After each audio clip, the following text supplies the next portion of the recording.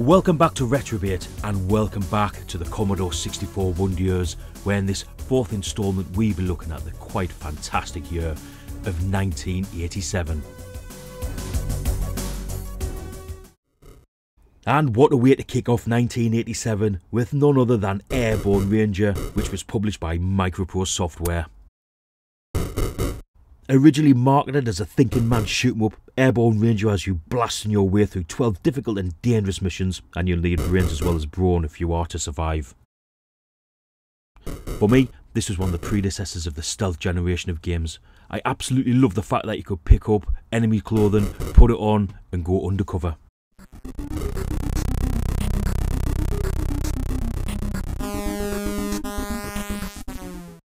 In 9th, we've got California Games, which was published by Epix. Now this really was a great multi-event sporting game. Apart from the bag, I could never ever do that beanbag. As you'd expect from Epix, the presentation is really good. There's also decent variation from event to event, and most of the graphics are beautifully drawn and animated. The playability, in my opinion, is highest on the surfing. After that, it's a close contest between the half-pipe, the frisbee and the BMX.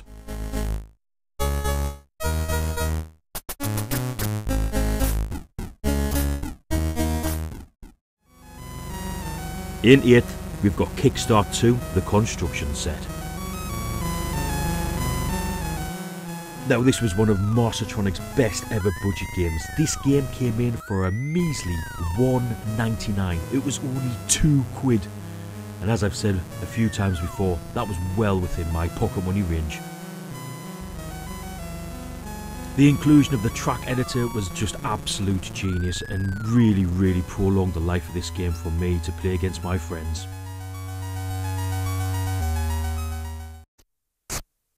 In 7th, a few of you might have guessed this one because, of course, the original Gauntlet was in a previous list.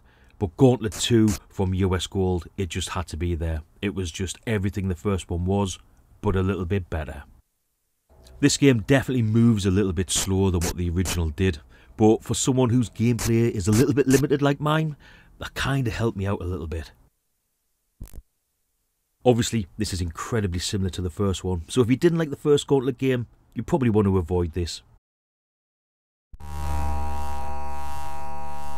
In 6th, we have The Last Ninja from System 3.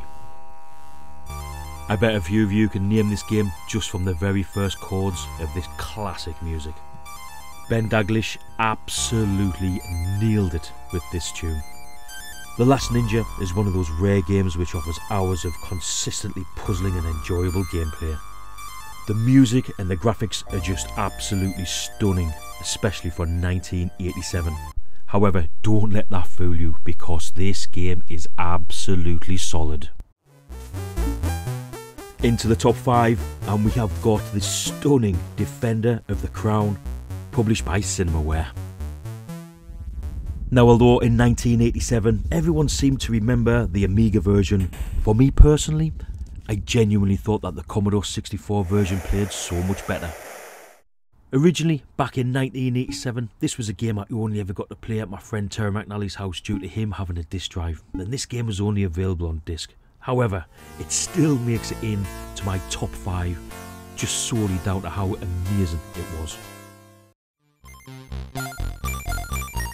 No list of games from 1987 can be complete without Bobble, published by Firebird. An absolute smash at the arcade, and when it comes to the Commodore 64, this is how to do an arcade conversion. How to make a game addictive? Well, take control of a cute brontosaurus and hop around the 99 odd levels munching on bananas, strawberries and cherries left behind by fruit topping nasties which float around and make life difficult for you. That's how. Okay, now we get down to the nitty gritty. This is the top 3, and in 3rd place we have IK Plus, published by System 3. In my opinion, probably the best fighting game on the Commodore 64. With its fluid animation and hard but fair difficulty curve, I literally can't think of better. It's almost too good to be true with the beautifully animated fighters, the great oriental music and effects. And then you've got the superb 2-player mode. The action is fast and furious with the extra dimension added by the third opponent. In second, and just missing out on top spot, is Into the Eagle's Nest, which was published by Pandora. Now, obviously this is going to raise some eyebrows, because how can this be a better game than a lot of the predecessors? Well, to me, this is about nostalgia as well, and I absolutely adored this game. Again, this being one of the first games I ever played on the Commodore 64. To some, it may just be another Gauntlet clone, but to me, this was just like Gauntlet, but just even better, with a World War II setting to boot. And in first, my favourite game that was made in 1987, it just has to be Platoon. Again, a massive amount of nostalgia for this game due to the fact that on that faithful day, the first time I ever played the Commodore 64, this was one of the games. Then when you add in the fact that in 1990 when this came out as a Hit Squad release, this was the first ever Hit Squad game I bought, and this led to me, later on in life, collecting a full Hit Squad collection. This game has some of the best music I've ever heard on the Commodore 64, and it will always stick in my mind.